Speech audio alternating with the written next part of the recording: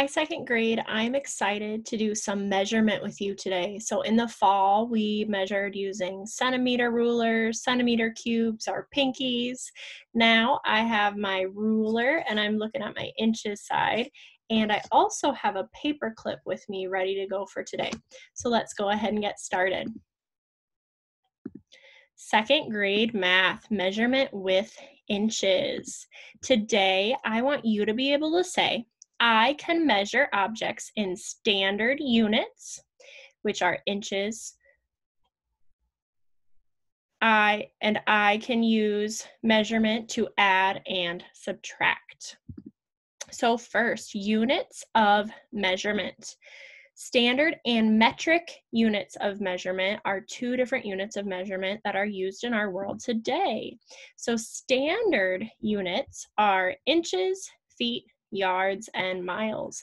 And when we do standard, we look at this side of our ruler. This is the inches side of our ruler. Standard units of measure are used in the United States. The other unit of measure is metric. That is millimeters, centimeters, meters, and kilometers. And we look at this side of our ruler when we are doing the metric system. And metric measurement is used in most of the rest of the world. So we are focusing on standard this spring because we focused on metric this fall. It is important to know both as a member of our world. So in standard measurement, we have inches, which are the smallest units. And then we have a foot, which is the next biggest unit, and then we have yards, and we also have miles. A foot, 1 foot equals 12 inches, and you know 12 inches is a ruler.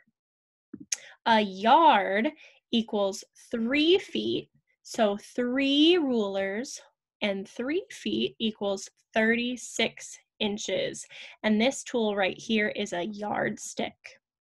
Now let's talk about some tools to measure. Not all of you may have a ruler at home. So to measure inches, you can use a paper clip like I showed you when this video first started. It needs to be a small, normal paper clip, not one of those jumbo paper clips, but a paper clip is just about an inch long. You can make your own ruler with a paper clip if you don't have a ruler at home. So you will need a paper clip and a strip of paper. So I have my strip of paper here and my paper clip.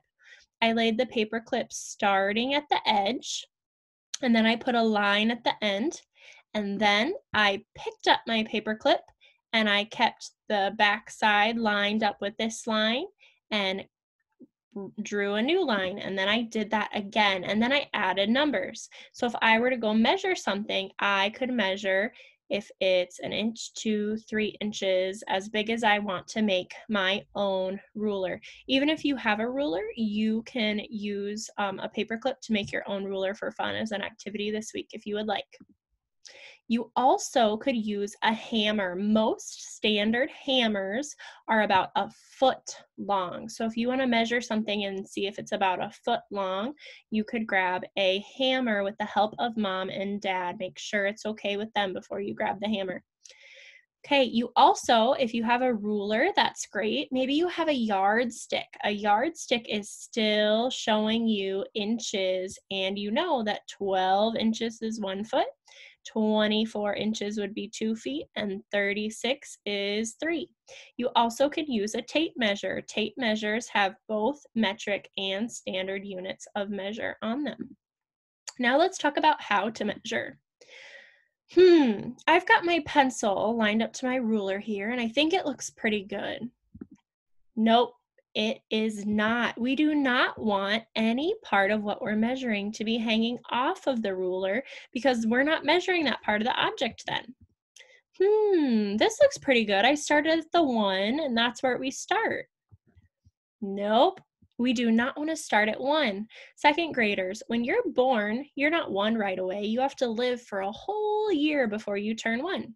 When something grows, it starts at 0 first, and then it grows to be an inch and 2 inches and 3 inches. So we need to make sure that when we are measuring, we are lining up that object with the front of our ruler, that first line. There we go, we've got it.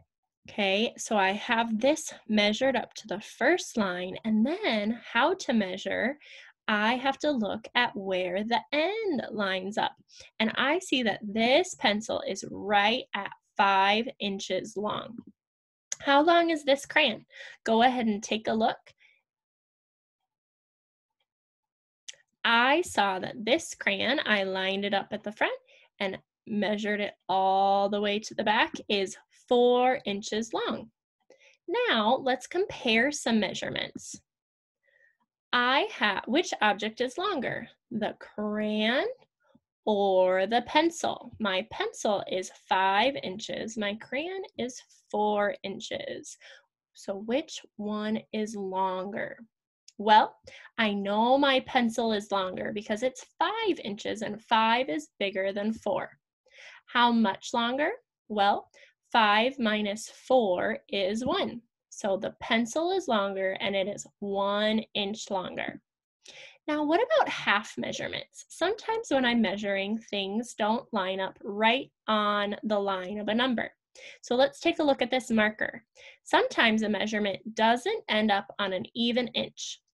Where do you see this lined up at? Now, when I look at my ruler here, you can see that there's these little dashes in between the inches. So we have 1 inch here, 2 inches here, 3 inches here. The longest line in between the 2 and the 3 is the half inch. It counts for half of an inch, kind of how you celebrate your half birthday halfway through the year. So when I look at this marker, I see that it's at 5.5 inches. Now, sometimes a measurement doesn't even line up at the half inch. You can see this pen here doesn't quite get to our 5. Second graders, what I want you to do is to ask yourself, is it closest to 5 inches or is it closest to 6 inches? What do you think? Is this closer to 5 inches or 6 inches? I think that pen is closer to 5 inches, and that would be correct. Now, what if it's closer to the 6? As you can see here, we're not at a half, so this is closer to 6 inches. So my pen is about 6 inches long. The older you get with measurements and the better you get with measurements, you can start to measure more specifically and talk about quarters and eighths of an inch. But for this year, we're just going to do whole inches and half inches. Now, let's take a look at some story problems. I don't know about you, but we have been building some things over these few weeks where we've been stuck at home. And when you build things, you have to be able to measure. You also have to be able to measure when you grow. We are working on planting a garden, and that is what our story problem is about today. So Zoe and Colton measured how high their sunflowers grew. Zoe's flower was 36 inches tall. Colton's flower was 28 inches tall.